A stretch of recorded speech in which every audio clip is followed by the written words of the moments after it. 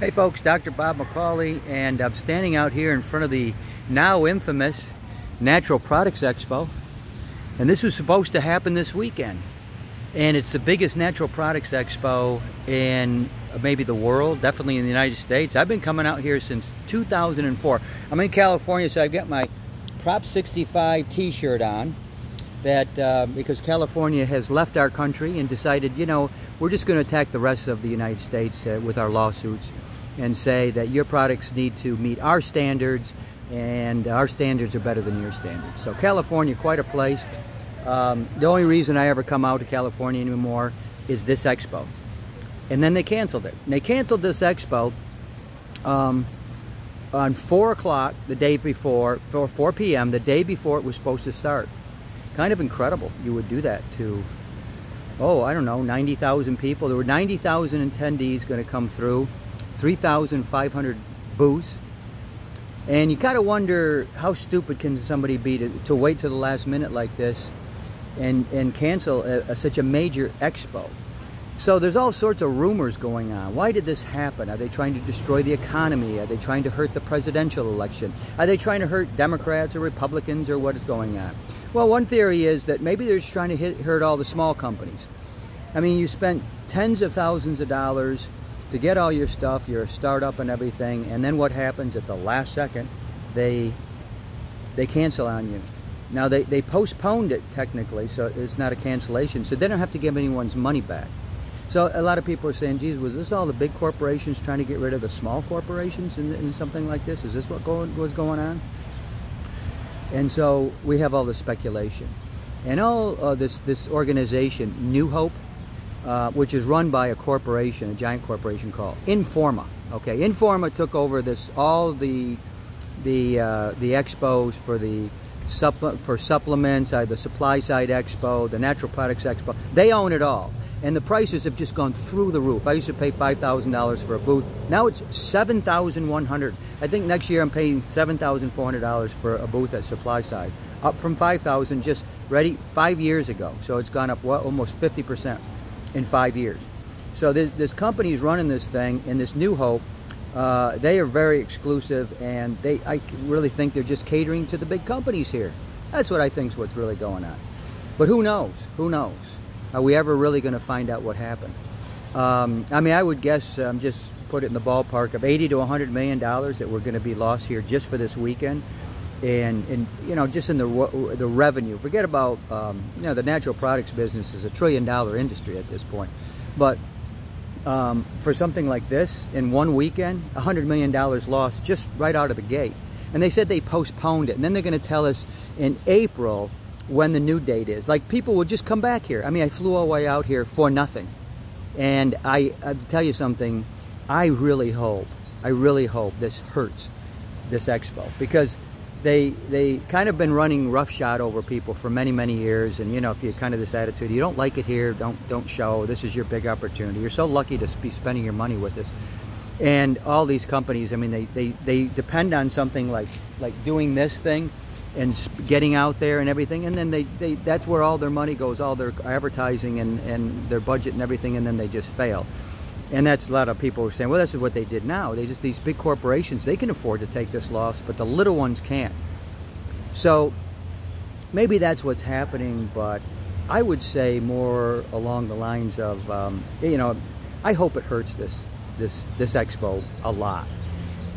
There were supposed to be, there was 86,000 people last year, 90,000 this year, and I got to tell you, I hope next year is 20,000 come. I really do, because it's about time we broke up this cartel and started shifting away from Anaheim, which is a terrible place to have an expo. I mean, it's a good place to have an expo, but there's only a few restaurants in the area. It's not the nicest city, and I really don't care for California at all anymore. I can't wait to get in here and get out. I've been coming here since the 1960s. It used to be a wonderful place. It's not anymore. And now I'm stuck here for a whole week because, you know, you can't cancel airline tickets. I mean, I found out about this at 11 o'clock on the day before we were leaving. So I thought, what am I going to throw away $1,100 in air tickets and lose a couple days reservation at my hotel and cancel the rest or something? No, we'll just come out here and have a little vacation, and at least we're going to do that. But I hope it hurts it. And I hope this expo shifts locations to other venues, and so we don't have such control over the natural products industry as we have now. They're the gatekeepers. They almost are going to let you know whether you can exhibit here and whether you're going to be a success and all this kind of stuff. And I'll just tell you that we need more of these kind of expos, but there's just too concentrated here. 90,000 people in a weekend. I mean, when I first started coming here, it was 2004, much smaller show. I can't remember how many people were here. I think it was around 20,000, maybe less than that. Now they have you parking over at Angel Stadium and they truck you, they bus you in. You can't get a hotel around here. You know, hotels now, there's nobody here. You gotta look around. I mean, it's really pretty amazing to see. This place should be jammed.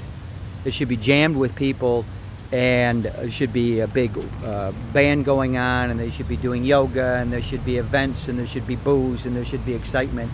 And instead these people, and of course, where they canceled over this coronavirus. I mean, that's the excuse. You didn't see this coming. You waited till the last second. You waited till the absolute last moment, right before the show, to say no. You know, I talked to the people here. Literally, this over at the Hilton here, they had a huge meeting.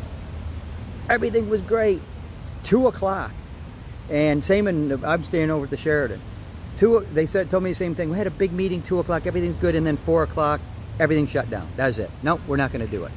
So from between 2 and 4, something big happened. Would somebody wake up in corporate headquarters and go, oh my gosh, people, we're going to spread this virus, and we could be liable. We could be liable. You never thought of this before.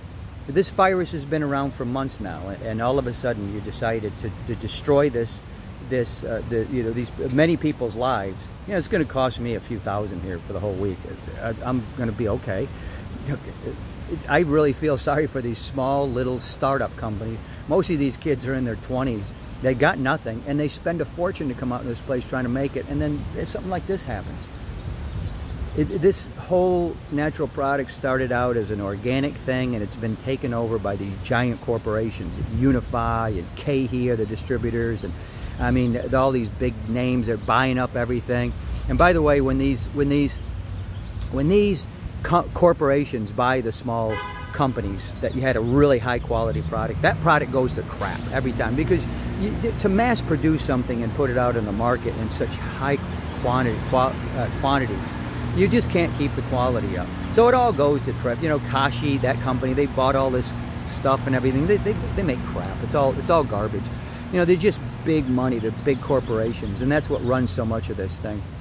And so there's this amalgamation and this buying of all these small companies and all the things that have gone on over the last now 20 years have really brought us to the point where we're now, honestly, something like this can happen, and these big corporations, they just absorb it and go on, and then we don't see the great innovation in new products because people lose all their money with this sort of thing. So they've got one out on the East Coast in Baltimore. That's one always about half the size of this one. I go out there every year. Quite frankly, Baltimore is an awful city. They're moving it to Philadelphia this year. We'll see how it does there. They tried moving that one before to Boston. That was a disaster. That was an absolute, it almost destroyed the show. Boston, not a good place to have an expo, I'll tell you that.